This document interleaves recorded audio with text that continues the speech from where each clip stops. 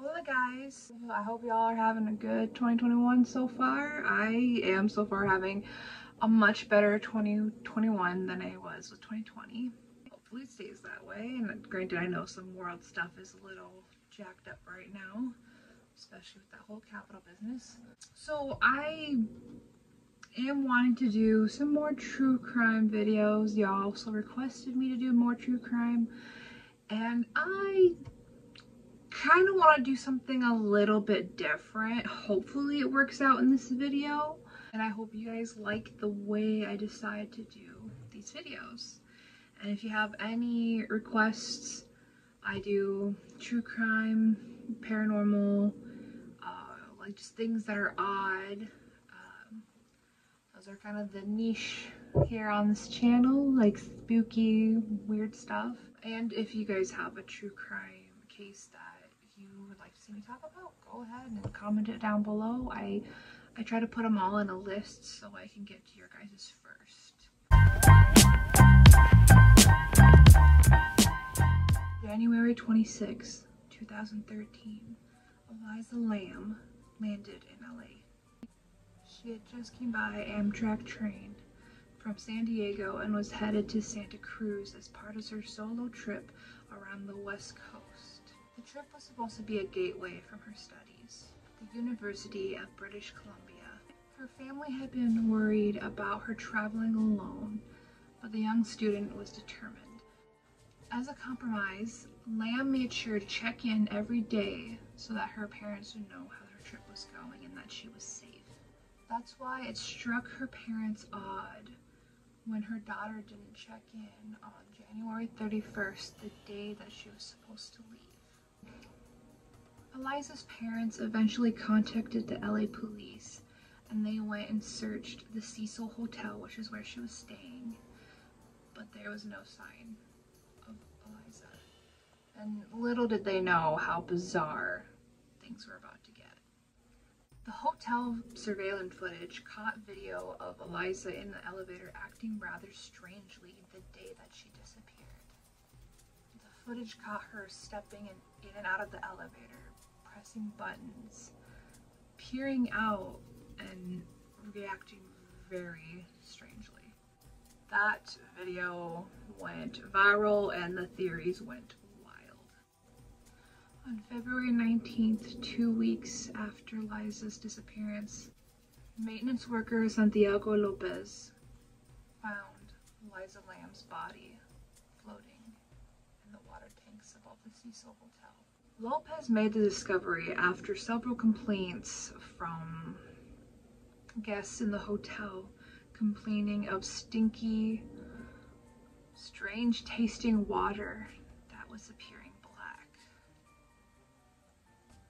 According to a statement by the chief of Los Angeles Fire Department, the tank where Lam's body was found had to be drained completely and cut open from the side so they could retrieve her body. Nobody knows how Lam's body got into the water tower. She was naked, but the same clothes she was wearing in the surveillance tape were floating in the tank with her. Witnesses stated that they always saw Lam hanging out by herself, but at least one person had seen her before she disappeared at a bookstore called The Last Bookstore, which was where she was last seen alive buying books to bring back to her family in Vancouver. It seems that Lam had plans to go home and reconnect with her family.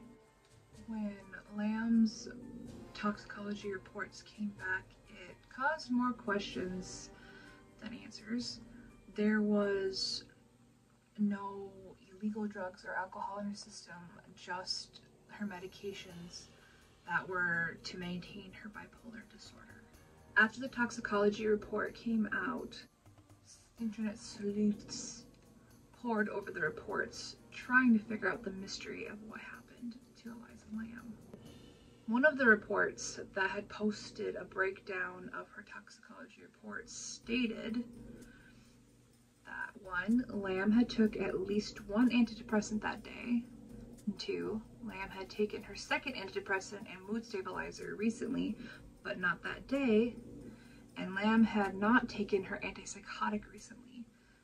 This conclusion suggested that Lam, who had been diagnosed with bipolar disorder and depression, may have not been taking her medications properly.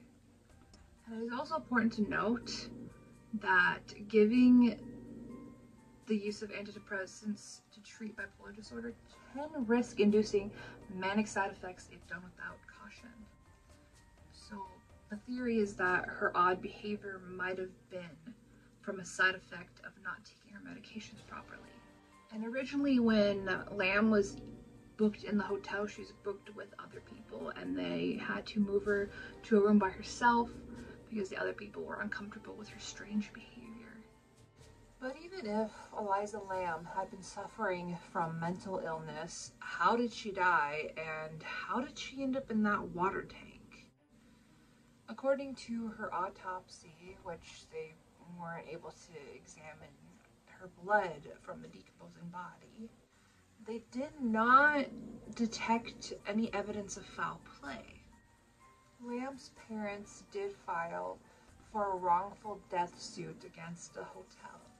The Lamb's attorney stated that the hotel had a duty to inspect and seek out hazards in the hotel that were a reasonable risk of danger to Lam and other hotel guests. The hotel fought back against the suit, filing a motion to dismiss it. The hotel's lawyer argued that the hotel had no reason to think that somebody would be able to get into one of their water tanks.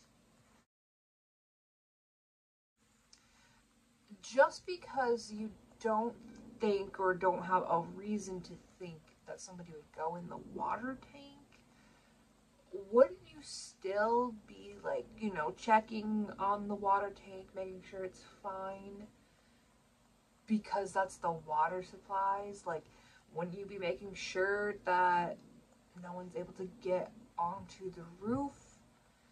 Because as dark as this is going to sound, suicides do happen at hotels. I mean, that's, from what I understand, that's the reason why hotel rooms have Bibles in them. I'm just saying, I'm a little concerned at the lack of checking on this water tower. I'm just saying, I think that they should have been a little more, like, checking on that type of thing. Just seems like it's an important part of the hotel. Oh, you mean this tower right here full of liquid that is for our guests to drink and bathe in? It's pretty essential. Yeah, no, that's not important enough to check on regularly. So silly. Based on court statements from the hotel's maintenance staff, the hotel's argument is not entirely far-fetched. Santiago Lopez described in detail how much effort he had to exert just to find her body. Lopez said that he took the elevator to the 15th floor of the hotel before walking up a staircase to the roof. Then he had to first turn off the rooftop alarm and climb up the platform where the hotel's 4 water tanks were located. Then he had to first turn off the rooftop alarm and climb up the platform where the hotel's 4 water tanks were located. Finally, he had to climb another ladder to get to the top of the main tank. Only after that did he notice something unusual. I noticed the hatch to the main water tank was open and looked inside and saw an Asian woman laying face up in the water approximately 12 inches from the top of the tank. What? Busy. Busy. Can you stop arguing with me? I am busy.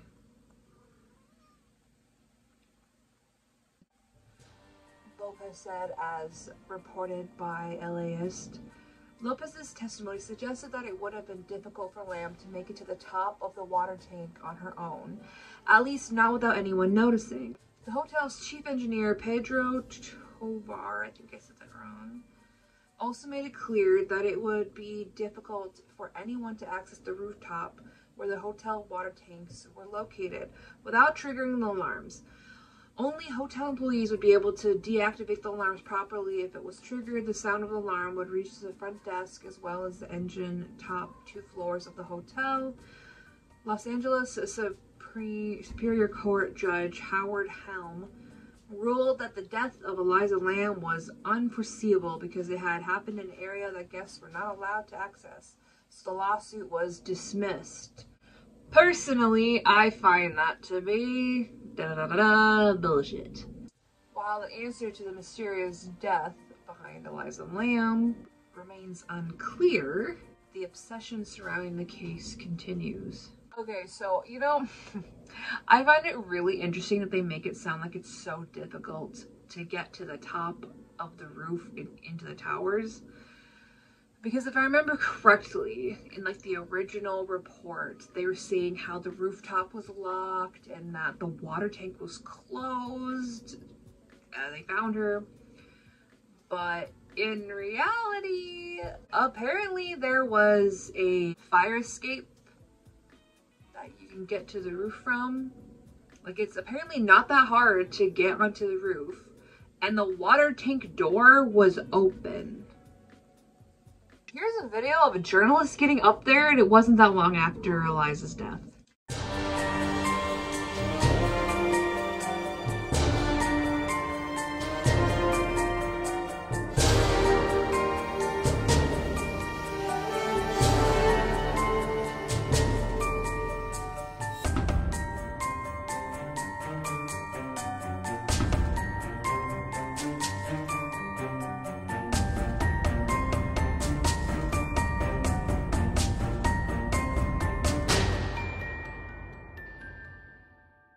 I feel the family was justified in suing the hotel because to me it seems like they really don't have things locked up like they say. As much as I love a good mystery and spirits to be involved, I feel that this was just a combination of bad things that were an inevitable shitstorm. This poor woman was having some sort of psychotic break. Who knows what was going on through her mind, but she found her way up on the roof and into that water tank. I believe that she jumped in there on her own free will and she probably stripped down when she got inside. Again, who knows what was going through her mind when this was all happening. My heart goes out to her. It's so sad that things ended the way that they ended for her. I don't see this as being a mystery anymore. It seems, at least to me, maybe others disagree, but to me it seems that this poor woman was suffering from mental illness and she was having some sort of psychosis, most likely due from improperly taking her meds, combined with not that much difficulty getting on that roof. Like, we don't know what was going through her mind. And she jumped into that water tank and took her clothes off. To me, that's pretty obvious what was happening. As much as I love a good mystery and like ooh, evil spirits are involved, not in this case. And my heart goes out to the Lambs. May your daughter rest in peace and may you have peace. I will see you guys in the next video. Bye. Fingers down my spine. Girl, you look mighty fine. Won't you rub your fingers down my spine? Get down! Get down! Fucking these cats, I swear. Let's just start over.